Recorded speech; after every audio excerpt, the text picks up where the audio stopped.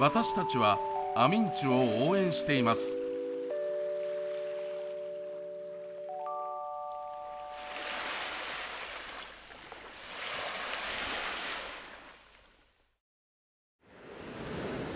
知ったかぶりカイツブリニュース。この番組はご覧のスポンサーの提供でお送りします。知られざる滋賀の動画がいっぱいのウェブサイト Web アミンチュ。例えばこんな動画がいっぱいです。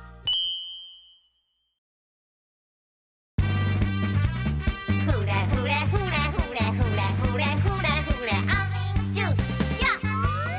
僕たちは東近江市で活動している近江ガッツです。僕たち近江ガッツはバレーボール大好きな男子中学生が各地から集まって春高バレーに向けて練習しているクラブチームです。クラブチーム主催の大会で全国大会出場を目指して練習に励んでいます。大会前には高校生と練習試合をしています。県内の各地から集まったいろんな仲間と仲良くなれるし、高校生と練習試合ができるところがこのチームの魅力です。平日の夜と土日の日中で練習しています。高校でバレーボールがしたいと思っている県内の男子中学生なら練習場所に来てもらえれば誰でも参加できます。一度練習に参加してみてください。待ってます。滋賀県でナンバーワンになるぞ。おー、アミンチュ。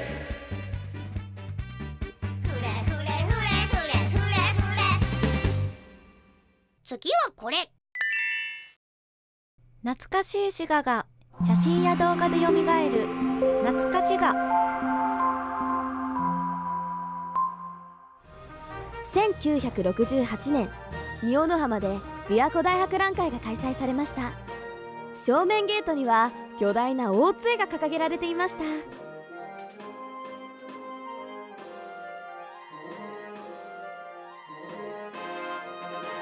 正面奥にはメイン施設のテーマ館、琵琶湖館の建物があり、後の大津科学館です。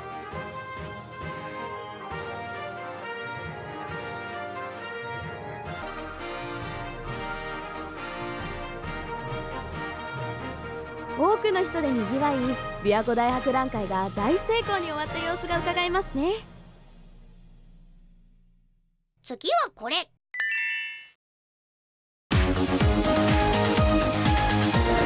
アミンチュニュース。アミンチュバーチャルお花見。2022年春、滋賀県内各地の桜の様子をお届けしま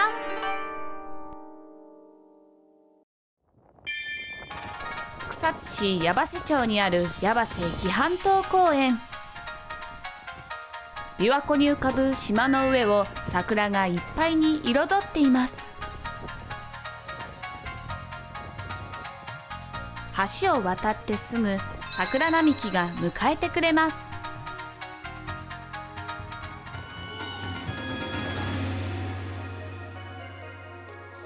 園内のあちこちに花が咲きこぼれています。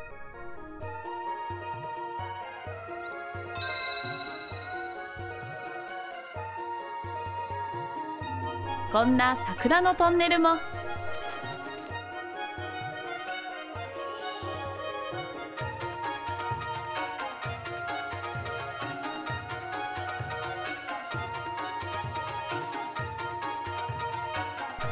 駐車場完備、広いスペースでのびのびと遊べる人気のスポットです。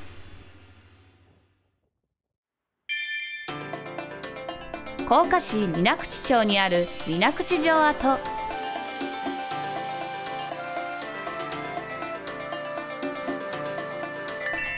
かつては堀の美しさから碧水城の別名で呼ばれていたお城です。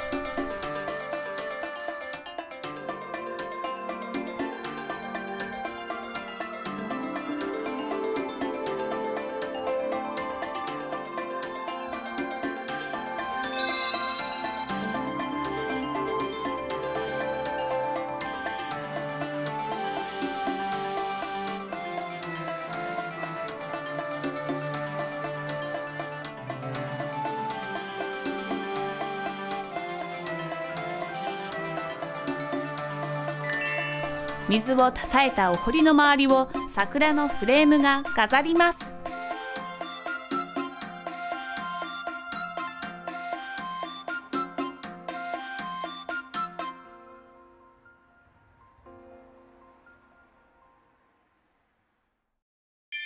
近江八幡市八幡堀、お堀に沿って桜並木が続いています。八幡堀は時代劇のロケ地としても知られ、タイムスリップしたような雰囲気が漂います。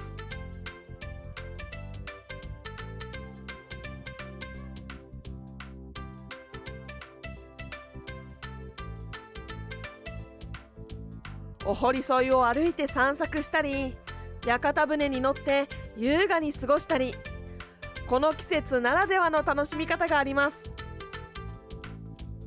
2022年4月1日から新しく夜のライトアップを開始。桜の時期だけでなく、季節の変化とともに照明デザインの演出を楽しめます。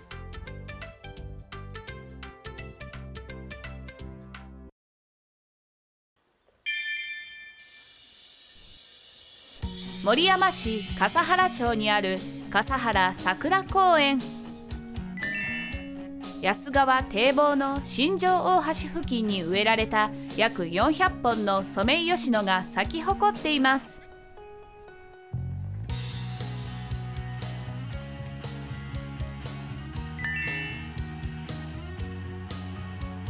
桜並木の下はまるで長い桜のトンネルのよう。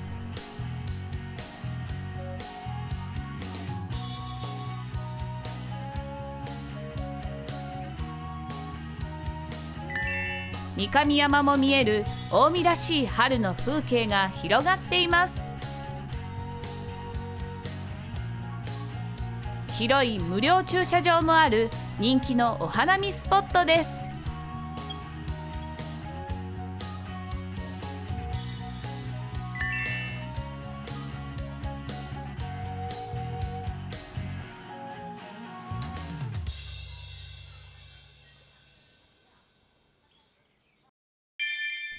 蒲生郡日野町にあるひばり野公園。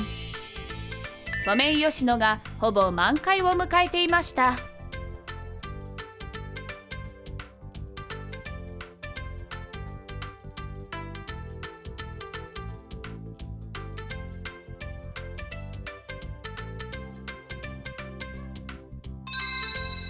松の木とのコントラストが鮮やかです。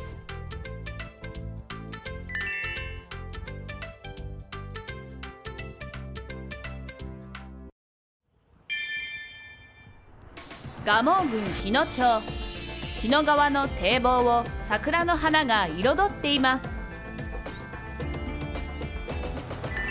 何百メートルも続く長い桜並木はまるで桜のトンネル。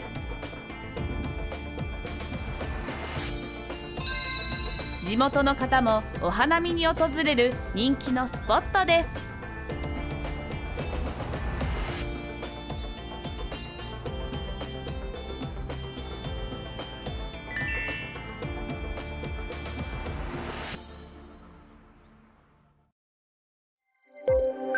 次のアミンチュニュースです。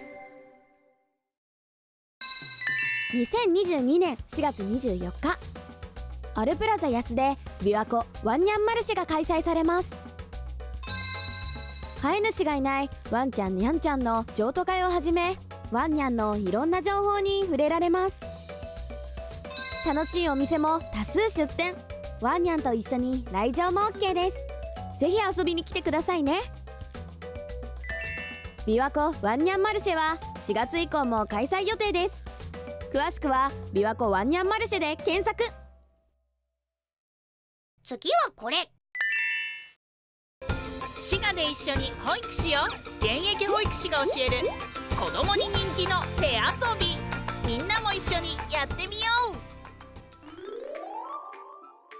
トントントンアンパンマンの手遊びをします。トントントントンアンパンマン、トントントントン食パンマン、トントントントンカレーパンマン、トントントントンドキンちゃん、トントントントンバイキンマン、キラキラキラキラ僕チーズワン。次はこれ。懐かしい滋賀が写真や動画でよみがえる懐かしが。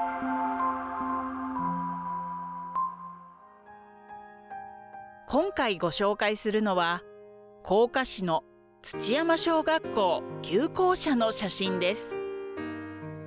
土山小学校旧校舎は明治34年土山尋常高等小学校の校舎として現在の土山小学校の所在地に建てられました。昭和4年講堂の改築の際にはあのウィリアム・メレル・ウォーリズによって設計がなされました。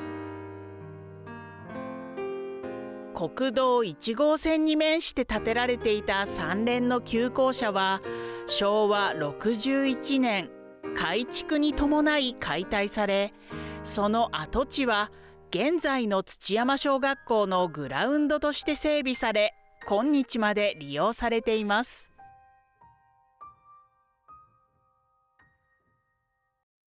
こんな楽しい動画がどんどんアップされるWebアミンチュ。みんな見に来てな。里親って何？安野さん、里親って何？そら白くて甘いもん売ってる店やろ。それは里親じゃ。いつジョークやがな。里親いうんは子供を迎え入れて親子になる人のことやろ。それは戸籍上の親になる養子縁組里親のことじゃな。実は里親にはいろんな種類があるんじゃ。へえ。養子縁組はせずに一定期間子供を育てる養育里親、それから親が出張や病気や出産、育児疲れで一時的に子供を預かる里親などがあるんじゃ。そうやって落ち着き持てる社会がええな。持ちつ持たれつじゃ。マジコだ。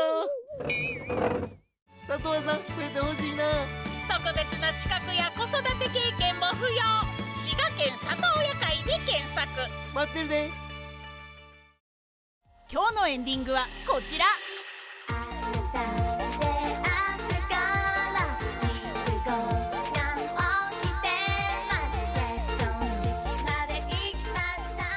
この番組はご覧のスポンサーの提供でお送りしました。見逃し配信やってるで。Webアミンチュで